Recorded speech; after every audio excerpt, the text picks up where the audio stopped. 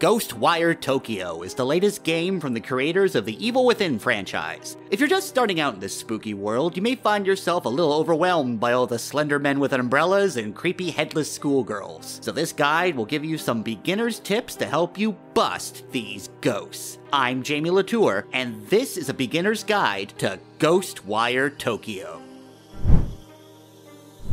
Let's start with everyone's favorite part of the game, adjusting options in the menu. Yay!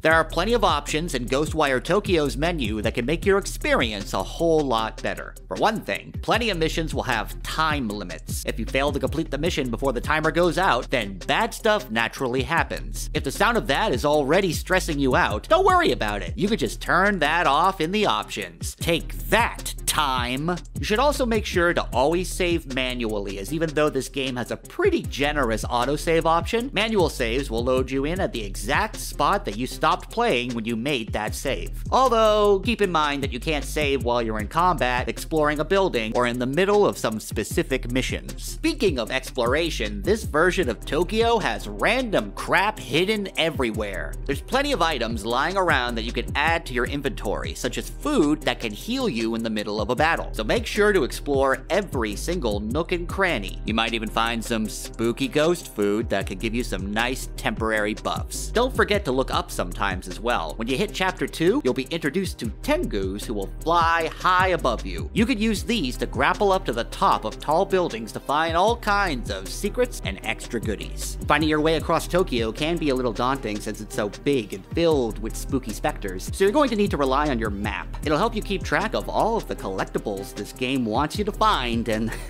there's a lot. This game really wants you to find a lot of stuff. As soon as you pass by a point of interest, such as a torii gate or a special merchant, it'll be marked on your map. In addition to that, Chapter 2 will also introduce a mechanic called Spectral Vision. This is more or less your radar, or your bat vision, or that thing that Isaac would do in Dead Space, you know, that little laser beam thing, points it on the ground, shows you where to go next. Yeah, you know, that thing that like every game has now. You can use this to find your way to your next objective, uncover hidden secrets, and scan the area for items and enemies. A lot of your enemy encounters will involve shooting them in the face. Well, actually, I don't think they have faces. Shooting them in the spot where their faces should be with your assortment of magical powers. However, you can manage to get the drop on them. Sneaking up and performing a stealth attack, or quick purge as it's called here, will instantly take them out. As long as they're not a tough enemy like that lady with the scissors, you can deal with most enemies if you're careful and quiet. That being said, sneaking around Tokyo can be a rather slow way to progress through the game. Thankfully, there's an entire skill tree that can make not only stealth, but all of your abilities way more fun. Just about every single one of these upgrades is useful in some way. If you skip most of the optional content and stick to the main story missions, you'll be able to get about half of these upgrades, but completing plenty of side quests and other activities should allow you to get every single one of them in a single file. A good way to get some extra XP is to use these little Katashiro paper dolls to absorb spirits and then cash them in at nearby phone booths. Loading your entire collection of them with spirits should reward you with a ton of experience points. Finally, and this tip is likely the most important one of all, pet the damn dogs. There's a bunch of adorable dogs roaming around Tokyo and they want your attention. Give them any dog food you find while out scavenging and they'll dig up some money or consumable items in exchange. There are also cats, although they're